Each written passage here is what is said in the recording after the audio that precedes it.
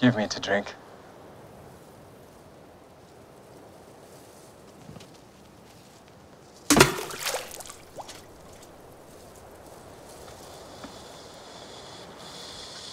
How is it that thou, a Jew, askest drink of me, which am a woman of Samaria? The Jews have no dealings with the Samaritans.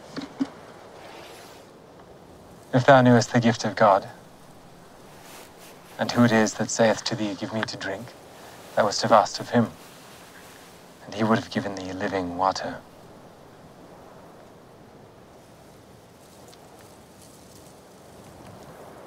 Sir, thou hast nothing to draw with. The well is deep. From whence then hast thou this living water? Art thou greater than our father Jacob,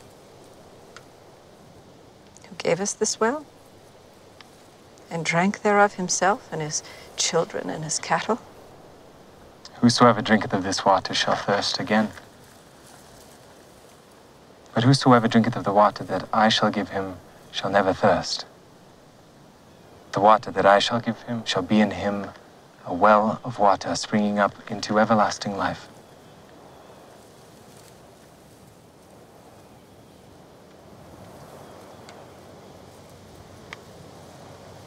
Sir, give me of this water, that I thirst not, neither come hither to draw.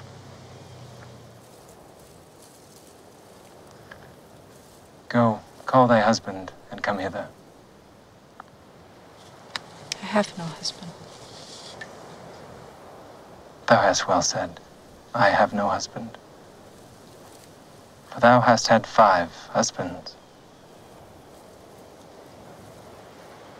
Sir, I perceive that thou art a prophet.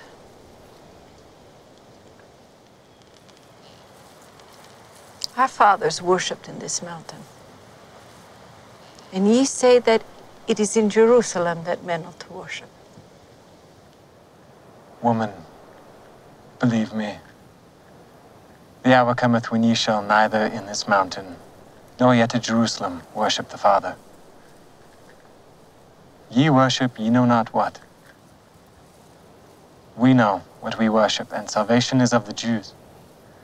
And the hour cometh, and now is, when the true worshippers shall worship the Father in spirit and in truth.